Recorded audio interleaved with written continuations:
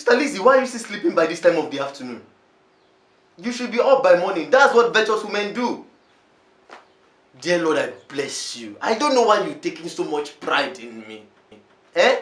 So much that you speak to me more than Moses. You even gave me more power than Jesus Christ. Sister Lizzy, I have a message from God for you. Before time began, God called me into the heavenlies and said, son, I have a job for you. I said, what is it, Father? And he says, you have a ministry to fulfill on the surface of the earth. No! Here I am. 1972, August 13, he spoke to me while I was still in my mother's womb. And he said, I'll be born. No! Here I am again. Not too long after that, April 24, he spoke to me about my ministry. That I will be the greatest minister that ever lived. I am the greatest minister now.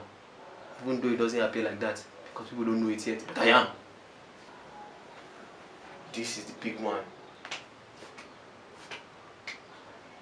April 1st, the Lord spoke to me about you. And he said, you will be my wife. Here you are.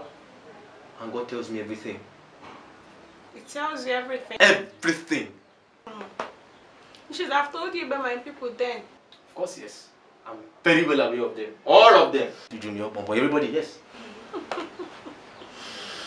Are you ready to meet my family? Oh, Sister Lizzy, I've been ready ever since time immemorial. Eh? Sister Lizzy! Lizzy, where are we? What's this? Where are we? It should be of no use to you that I'm picking up the post. Jesus! Shut up! Hey! April Fool. Surprise! Surprise! April Fool. Listen, April Fool. Jesus power, superpower.